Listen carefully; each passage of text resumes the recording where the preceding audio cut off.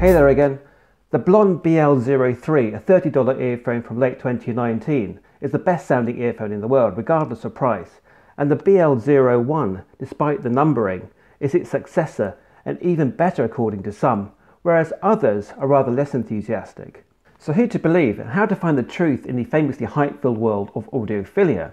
Well, I'm not going to keep you on tenterhooks. My experience was close to the Portify cap. Good technical resolution and speed, but an unengaging earphone due to its tonality that seriously lacks upper bass and lower mids and its hollow and metallic sounding, and that would have been the end of the matter.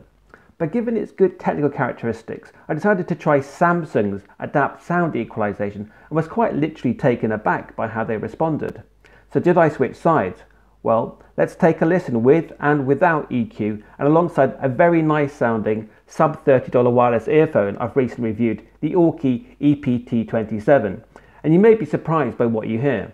Stick around for the conclusion to see the method in my apparent madness comparing such disparate quantities, but for now, as usual, put on your best headphones or earphones and take a listen for yourself. Welcome to GI Chow.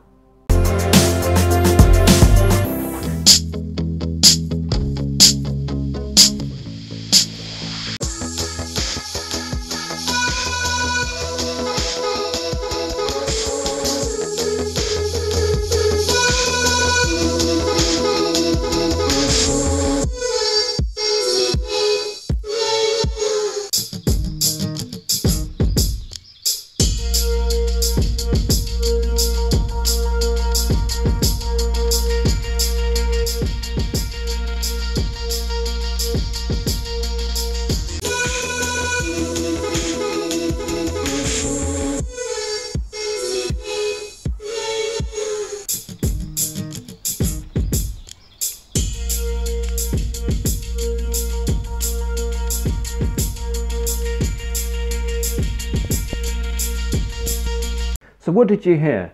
There's a lot to unpick and here's my take. Without EQ, the Blon 01 is like 100 other cheap Chinese earphones, overly analytical with a detailed sharp treble severely lacking upper bass and lower mids, and overall a fairly unpleasant hollow metallic sound. I was constantly trying to push them further into my ears to bring up the bass and lower mids response. With EQ, the Blon 01 transforms like the ugly duckling and becomes really very good sounding, so good in fact I find it hard to nail down and articulate much to complain about. They are still physically heavy, so fall out when lying on your side, but sound-wise they're up there with competition well above their price and approach my almost electrostatic fast Shure tape earphones. Maybe a hint of metallic coloration from the shell. A bass impact or slam that's a touch soft for those who prefer a more aggressive presentation, but nothing to write home about. So the big reveal, firstly by applying EQ to Blon 01, we can turn an at best average or even unengaging earphone that has some redeeming fundamental technical qualities into a very good sounding one that some might argue compares against much more expensive offerings. Secondly, some budget wireless earbuds are nearing the same level of sound quality, even though your money is clearly going into several other places like the batteries, charging case and internal amp, sensors and electronics, as well as a driver and shell.